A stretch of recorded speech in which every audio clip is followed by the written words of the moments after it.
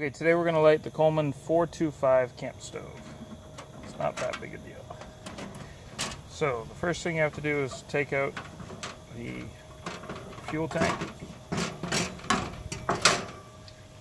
and put it in. It'll squeak a little bit when you touch the sides, unless you miss it. Oh, look at that. Perfect. No squeaks.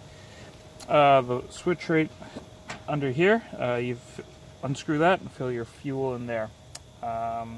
So what you have to do, the main thing, is you just have to pump it up.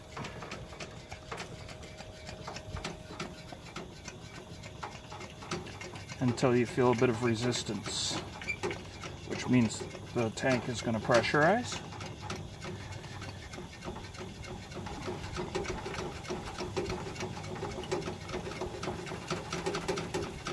Usually it takes 40 strokes or so. And then you have to screw it that way to lock it. To unlock it, you go like that. So then you push it up to light and then let some fuel come out.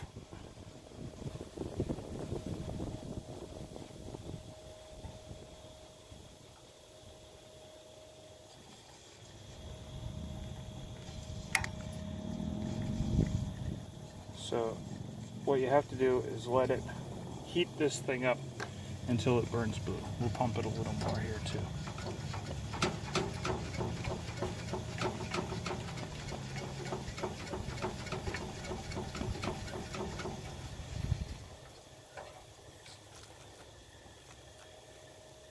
So you leave this for about 30 seconds to a minute. You push it down and turn it up.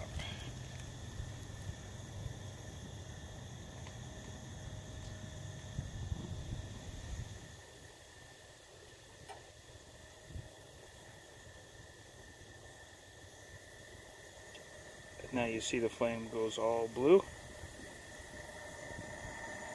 You got a super hot flame.